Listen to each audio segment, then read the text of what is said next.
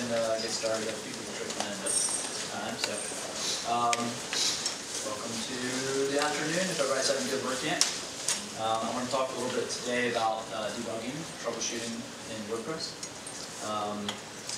It will be, for this talk, I kind of have some introductory type stuff for sort of newer developers, and then we get a little bit more into some more advanced tools, and just some general concepts about troubleshooting. And then towards the end, I'll kind of do some demos, so we'll see how live demos go, and then if you have questions, we'll go from there. My name is Earnhardt. I work for Bluehost, primarily as a WordPress core contributor. You can find me on Twitter at Earnjan, my website at earnhardt.com. I'll usually have the slides up there afterwards.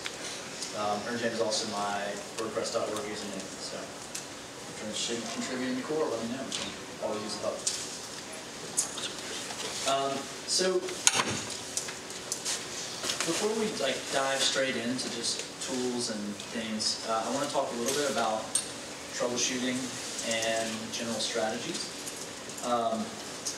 There's a few things to consider before you even start. Stuff like, is now the right time to even fix this or solve this? How priority is this issue?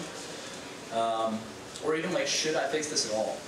You know, perhaps it's a bug that only appears under specific circumstances that are really rare. You kind of have to weigh the priorities for your business versus the cost of troubleshooting and debugging, because it does take time. And that might be better spent on features or enhancements or even different bugs. So every time you come across something, you kind of have to evaluate that. And I say this because I have a tendency to just jump right in and try and solve the problem when I find it. I just enjoy problem solving. But it's okay to pass on debugging something. But if you decide it's important enough, then the next step is kind of to make sure that you gather enough information that you're not wasting your time, so you're spinning your wheels trying to troubleshoot something. Having a good foundation of information is critical to being able to troubleshoot quickly and effectively. Possibly the biggest portion of troubleshooting in general is that information gathering stage, rather than evaluating logic. It's that gathering of trying to build this foundation of information that helps you solve the problem. Almost all bugs are reported by someone. Now, that might be a visitor to your site experiencing issues.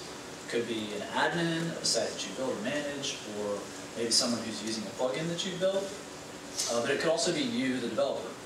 You might identify some functionality that isn't working as intended, or you might notice some unexpected output in the logs or something like that. When anyone identifies a bug, the most important part of the reporting is ensuring that you have enough information. The more you have, the easier it is, the quicker you can solve it. So with bug reports, I like to think that there's sort of three fundamental pillars. You need to know what happened, the specific details about what occurred. What did you expect to happen? And what did you do that led to that action? If you don't have one of those things, it makes it much harder to really nail down what the problem is. So when you get a bug report from someone, you should try and make sure that all those questions are answered before you can move forward. And if one of those are out, then you just kind of reach out, follow up, and try to get a little bit more details. Now, when these bug reports do come from someone else, it's common for them to be short on the required information. Like I said, it might be missing one of those sort of three pillars, but it also might be sort of limited in one of those areas. And there's a number of different ways that this can manifest. I find that there are several that are more common than others. And so you may want to identify these patterns and ask the right questions to kind of fill those gaps. The first and probably most common is unspecified nouns. How often have you gotten someone just saying, your website's broken, your links don't work? But you can counter those by sort of asking, what specifically about the website is, which links don't work. Similar to that is unspecified verbs. He put an image on the page, she installed the plugin, but we don't know how that happened. You say that occurred, but we don't have any details about the process that happened there. There's a lot of ways to do those things, so if we don't know the method that was taken, it's hard to then troubleshoot that particular method. Comparisons can be pretty useful if they provide specific information, but often they're overly general, and the thing that's being compared to is left out. Like, this website is slow, this form is hard to use, but slow compared to what? Another website? Compared to the same website yesterday? It's hard to use compared to what? Another form? Or pen and paper? The danger with comparisons beyond that is that it might just be someone's opinion and not actually be some sort of factual information that's going to help you solve the problem. These opinions during that gathering phase are dangerous because they lead to assumptions. And a common type of assumption you may come across is this modal operators of impossibility. I can't get to the page, I can't do this. And that's something where you have to dig in and sort of ask, like, why can't you do this? What is preventing you from getting to it? What is preventing you from completing the purpose? What is it that makes this task impossible? So we kind of see universal quantifiers. We also think about those as kind of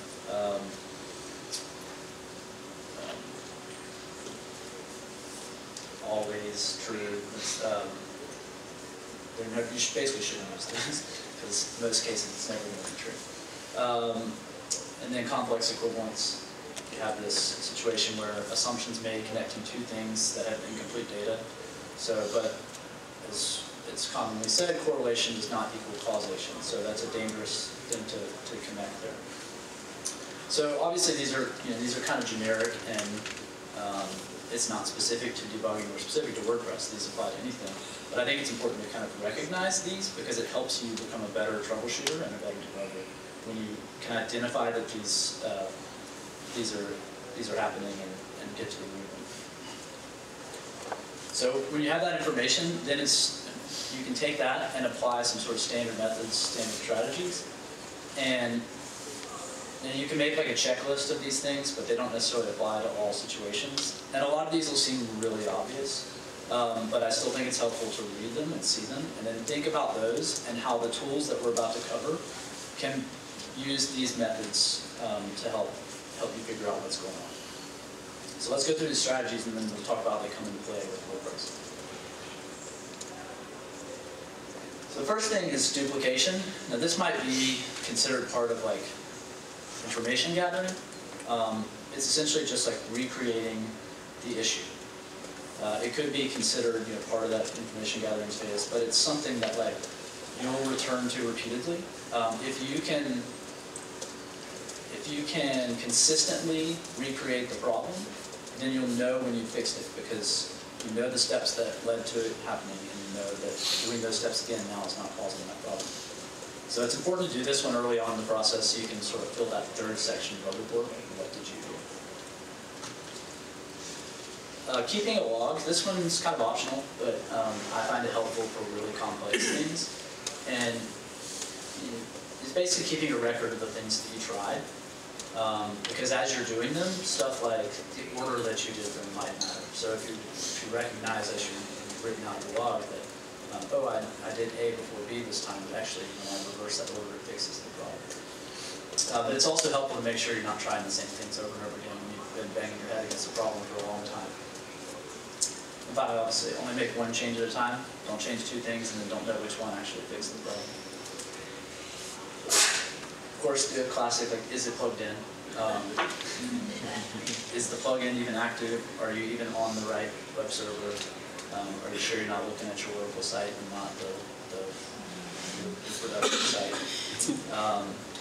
Is your hosting provider having issues? Could be all sorts of things. Just kind of that basic. Are you sure it's actually on? And then bare bones. This is something that we preach to this on the support side for WordPress.org. Is whenever someone reports a bug to core, the first thing we always ask is this still happening with no plugins active and on the default theme? Because if that sort of bare bones setup is there and the bug is still occurring, then you know that it's WordPress.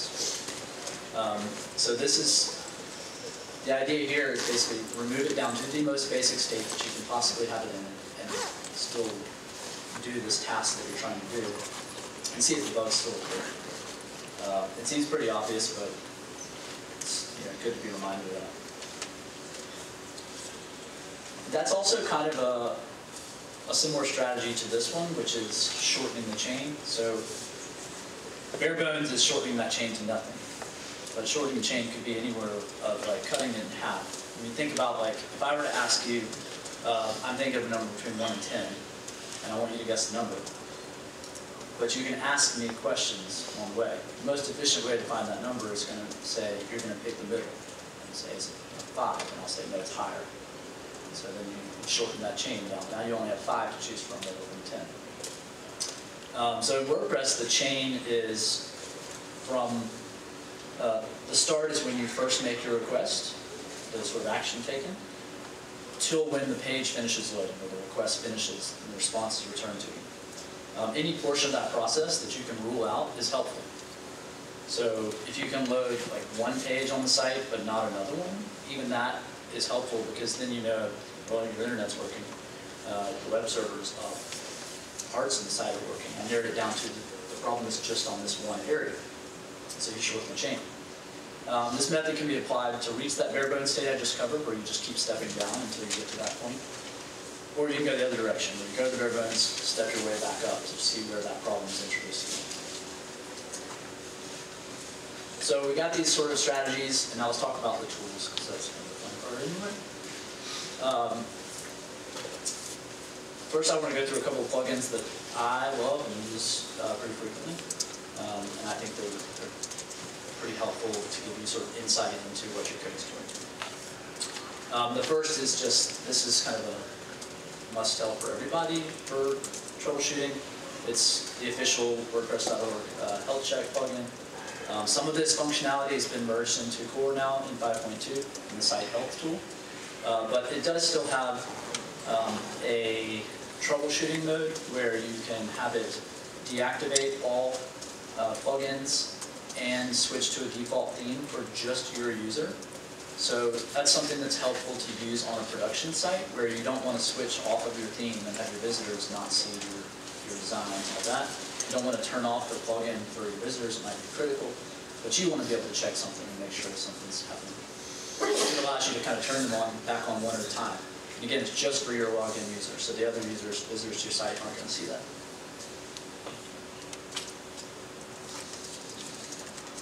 Another plugin that's really helpful is user switching. This one is it's really helpful when you're building things that have different capabilities for different users or different roles on site to allow you to test those roles out. So if you're an administrator, you may not be seeing the same problems that an editor might see or an author might see. And this will allow you to switch directly to a specific user. So if I know a user has reported a problem, I can switch into their account and try and recreate the issue using their role, their specific account. And then you might be able to sell, okay, well this user doesn't have the right capabilities, I can actually fix that. It allows you to kind of switch back and forth, there's no login sharing. And it's also multi-site compatible, which is pretty important with multi-site where you have super admins that are admins across a number of sites, and then individual site admins, and then editors all down the line. So, pretty helpful. WP Control is a plugin for managing and kind of getting some insight into WordPress cron. WordPess cron is kind of a black hole. It's hard to sort of discover what's going on. Its execution, those cron tasks are triggered by a request, but they're spun off into their own request. So it can be hard to kind of make sure that they're firing or to make sure that they're actually running. This gives you some good insight into that. It allows you to click and make it run directly, sort of manually on demand, or you can add or remove them directly from there. I'll give you a little demo of this one in a minute. And then finally, my favorite that I just always turn on and use pretty constantly is Query Monitor. It's really helpful for getting some insight into database queries, how long they're taking, what specific queries are run, but it goes way beyond that. It'll tell you all the hooks that are being used, gives you a lot of information about the specific request and what page templates are being loaded and there's just so many features that I can't really list them all out. I'll give a quick demo of that one in just a second as well. But it's really powerful. So those plugins can provide you with more information to help you troubleshoot, but it's helpful to have more insight into the state of what's happening in your code while it executes. So beyond just sort of these WordPress plugins, let's go over a couple of common methods for like digging deeper into what's actually happening in your code. The first is just sort of logging, just standard logging. A lot of people sort of take it for granted that this occurs, but it can be helpful for finding these issues. It's usually the first method people begin to use to get insight when you're developing. You think about when you first started your Hello World application, right? You'll echo Hello World to the screen. Well, you've just written out to some destination. The most basic form of logging is simply outputting to the screen. So that might be using echo, it might be using, if you're doing PHP, it might be echo, it might be var dump, it might be print bar, some real basic things, but they're helpful just to kind of write stuff to give you an insight of what's happening. But there's also sort of logs that are automatically available to you that you can look at to kind of get more information. If you're using Apache or Nginx, they'll have error logs and access logs. So if there's errors occurring, they're right there. Access logs will show you every request that came into your server, so you can kind of time those appropriately, see what gets some insight onto maybe browser, other things like that. The PHP error logs are helpful, and then the browser console, obviously, for JavaScript errors. The logging differs from debugging slightly, so that's the next thing I want to talk about is debugging. The logging differs from debugging where logging gives you insight throughout the life cycle of a request, and then debugging is more pausing a request at a specific moment and seeing the state of your application in that moment. Debuggers basically allow you, these breakpoints, pause your executing code, inspect the variables that are in place. For PHP, this would be using something like Xdebug. For JavaScript, you can use the browser debugger, the console, and then both of those can integrate directly into your IDE, into your editor, so that you can jump right back and forth between them and see specific points in the code. So, on those notes, let's do some demos.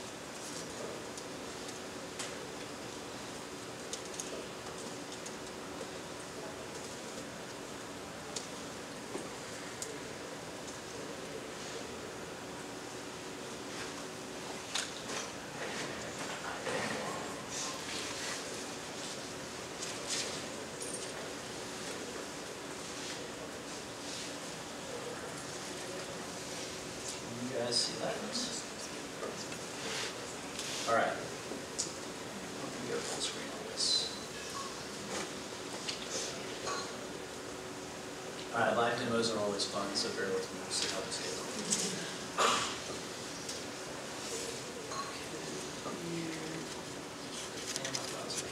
Jump back and forth.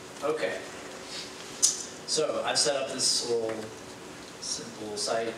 Why isn't this working? Debug that test. I put a ton of posts on it, like 5,000, so we can play with it. But a few things I want to kind of go over.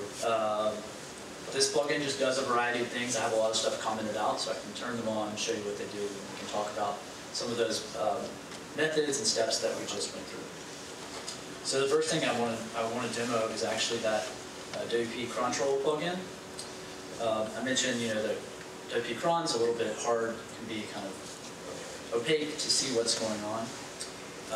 But if we look here in our dashboard,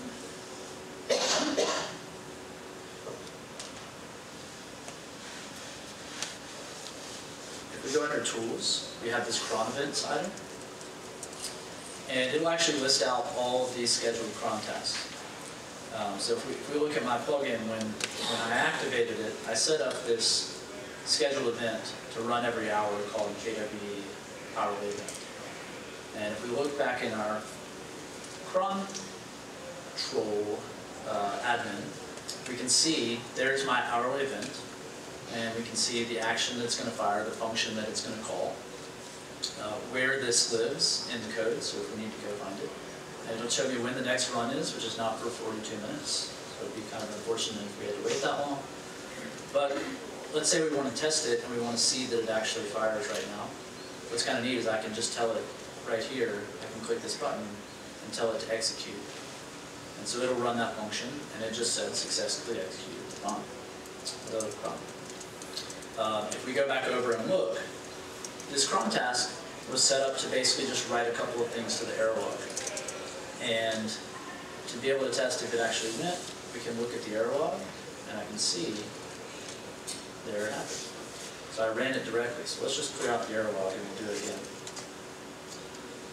So we've got it here. Since we just ran it, it's already done. But this, we've got 41 minutes still left. But let's just run it directly again and make sure it happens. Here, and there's written into the error log, just occurred. So that's super helpful. You can manually trigger that cron, make sure those tasks are doing what you expect. You can also remove them, edit them to like reschedule them to be something else. So if I were to edit this task, I could actually come down and tell it when I want the next run to happen, change the occurrence. So you can modify those too.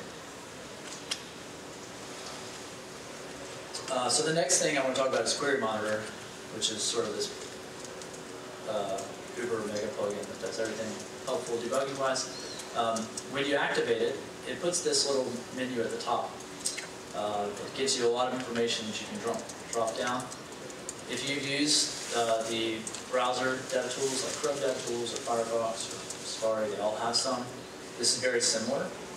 So if I were to, for instance, just jump into this, I can click on it. It brings up this menu from the bottom. And it will give me a lot of information about my request, about what just occurred. And as we click around, it will stay open and it will show me things about that happened. How long it took the page to generate, how much memory we used, how much database query time actually happened. We can look at the queries themselves and see every single query that's been run.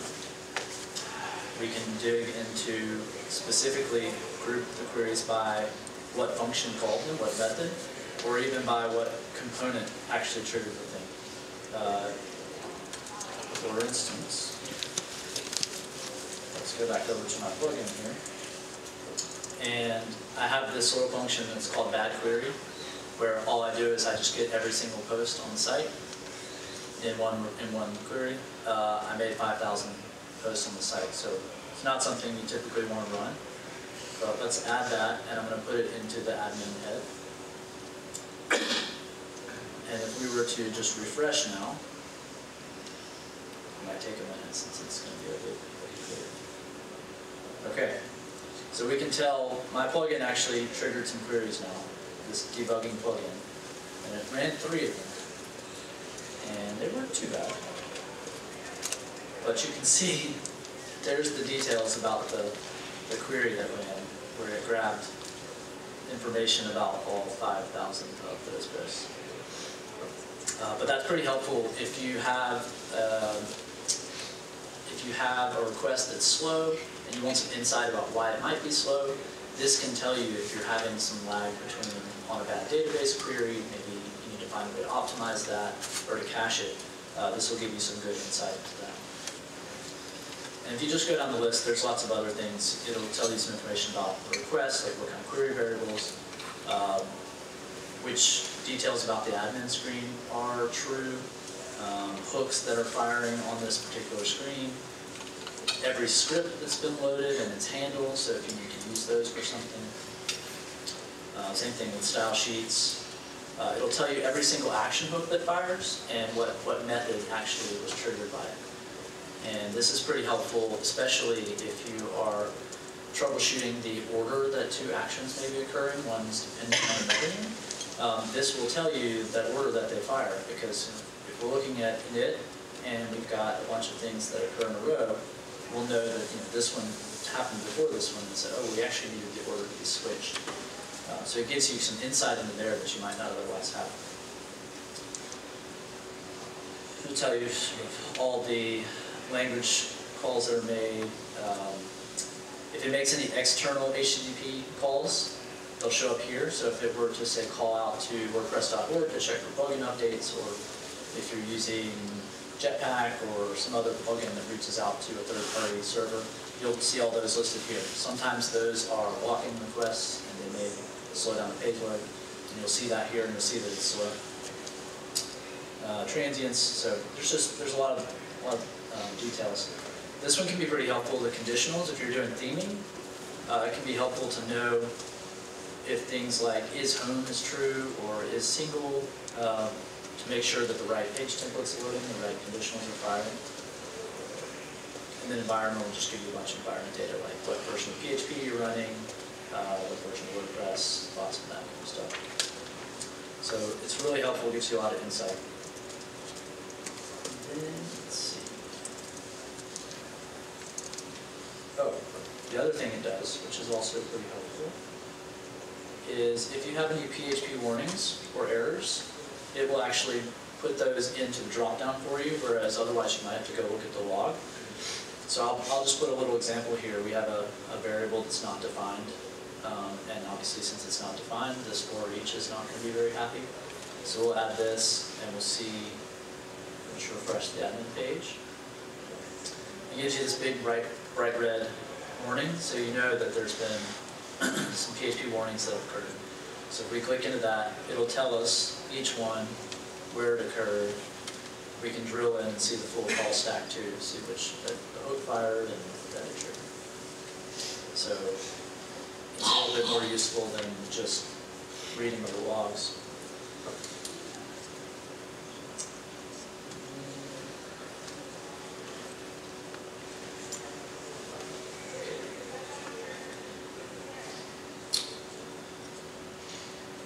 So the next thing that's pretty helpful, but is a little bit more advanced, is Xdebug. If you're doing a lot of PHP development, it's pretty helpful though, because it's a lot more, it gives you a lot more insight than just a standard output. So one thing I can give you a quick demo here, is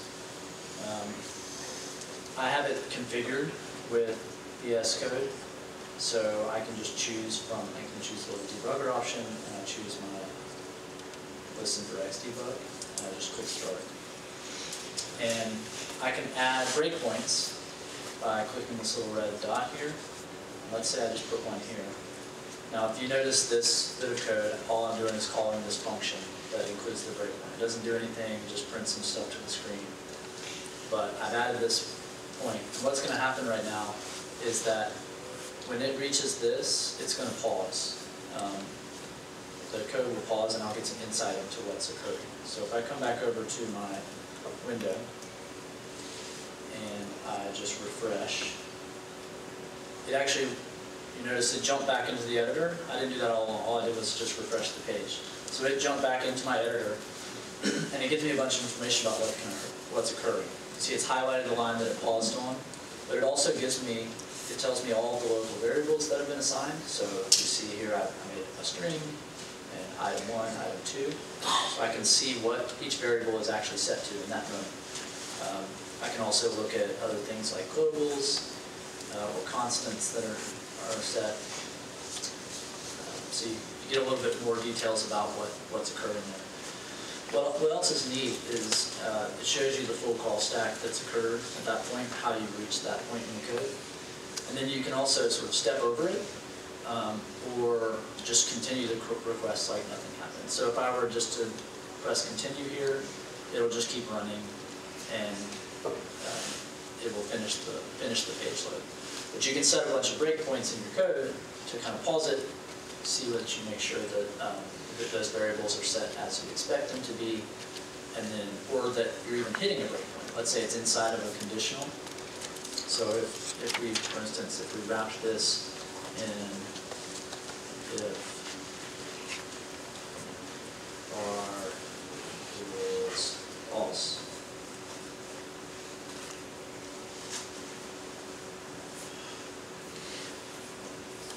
So if we wrapped it in this conditional here, that's never going to be true because it's a string. So if we tried this right now, this breakpoint should never happen because this code will never execute inside this conditional. So if we try it and see, it didn't jump back in the other direction. Notice that it didn't reach back over. It did a full refresh. Now if I were to switch this to, we'll say if bar, so if it's set, didn't run. Now it actually executes. So you can do breakpoints to help you kind of see whether it's reaching a point in your code that should be, if it should be getting there, and then once you're there, what those values might be set to. Xdebug can do a lot of things. It can give you sort of that full stack trace. It can also do profiling. I won't get into all of that right now, but it can give you some kind of performance analysis too. You can do the same thing, this debugger stuff, you can do the same thing with JavaScript, which is pretty cool. I will add this little sample script here, and all this is just a little file called test, and I have two little variables set, and then I just do a document write. So all I'm doing is just outputting this to the screen, and we're going to run this. Doesn't do anything fancy, but I've added this line in called debugger, and that's a way to manually trigger it. So if I were to go back to my page here, and I added this in front, so do that.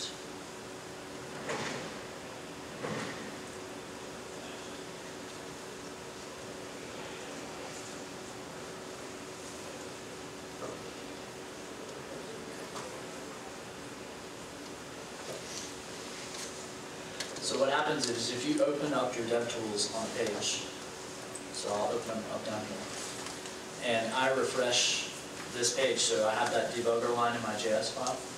If I refresh, you'll see it actually grays out the page. It's paused execution of this at that moment, at that debugger line. And I can do the same things here that I did with Xdebug. I can look over here and I can see these variables that have been set. My greeting and name are both right over here. You can see into this, you can see all of your global variables that have been set. There's a lot of information over here, but it allows you to kind of pause, grab the state of everything. Similarly, you can step over it, like I talked about, or just pass through and continue the request. If I scroll to the bottom, there's my little document right, hello world, but finished. So that's pretty helpful. You can also do this directly in the browser. So rather than having to do it in your editor, you can pause them in the browser and you can pause at that point. You can also set up your IDE to do the same thing we did for Xdebug, where it jumped back into it. So I have one set up here called Launch Chrome, and for VS Code there's a plugin that handles this, and I can get into that a little later, but write a blog post about it.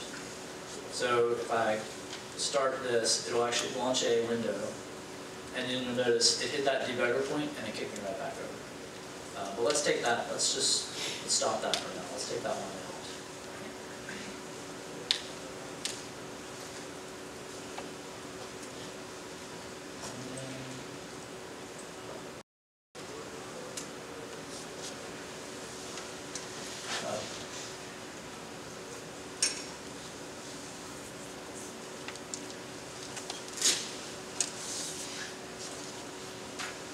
Somehow it entered me on this 5 test. Okay. So, yeah, there we go. So kind of like where we did with Xdebug, we can add breakpoints. So let's say I want to do a breakpoint right here on this line. I'm going to pause it again, and I'll launch the debugger here. It's going to open a browser window where I can test this, and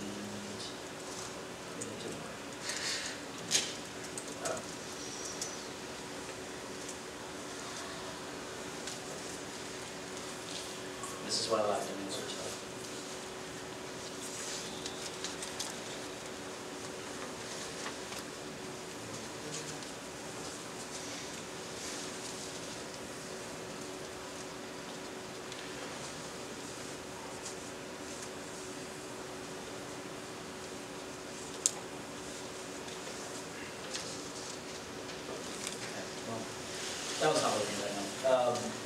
happens is it'll do the same thing where you have, it'll launch you back into your editor. I can do this the same way here, so let's just do it manually in editor. So let's refresh this. I removed that debugger line, but let's say I want to do my breakpoint right here. In Chrome, you can click on the line number, it'll have this little green mark. And if I refresh this now, it'll pause right there on that line. And again, I can see my variables on the side there. So these are like super basic examples, but as you work on more complex code and things like that, you can take these techniques and apply them at a grander scale.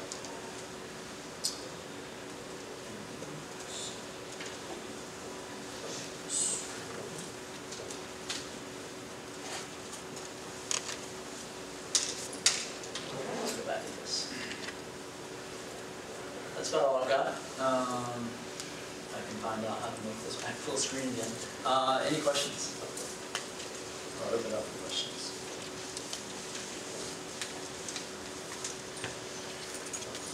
This is kind of a dumb question, but Xdebug looks amazing. But the couple times I tried to mess with it, I just could not seem to figure out. Do you know of any, like, are there solid walkthroughs or ways that a dumb like me can get Xdebug set up right? That was gonna be my question too. It's not like in Java where it's like IntelliJ works. Like you have to set up your PHP ini file appropriately, and there's like configuration settings you have to put in PHP ini, but they're different depending on the environment that you're developing against. Yeah. So that was actually my question. So it may depend on your environment. Some come really well set up with Xdebug kind of already configured. The two environments that I typically use for local development are VVV, Varying Vagrants, and I'll use that primarily for WordPress core development when I'm doing core contribution work. And then Local by Flywheel is pretty easy to use, or now WP Engine, but still Local by Flywheel.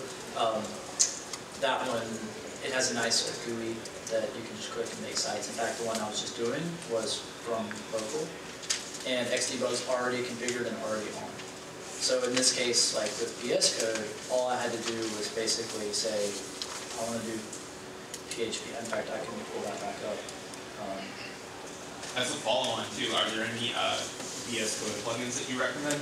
Or VS Code extensions, I should say? Yeah, so here's just like the Xdebug, this is all it takes right there. And all I added was just the path mappings to tell you where, this is where the files that you're working on live, and then this is where they are in relation to like your current workspace that's open. So in this case, I have, if I look over here at my list of files, my entire workspace is this site. So like if you use Local by Flywheel, it'll make this app and this conf folder which has your configs and then logs folder. So I just added the whole thing in there so I can quickly get to the logs or the configuration. So in this case, it's just saying you map in a link to that and referencing it. That's how it knows where to jump back and forth between files. Other than that, it just does it all. It handles it for you. So Xdebug kind of works by default. If you want to do that bounce back and forth for the Chrome debugger that I tried to demo and didn't work. That's the one from Microsoft.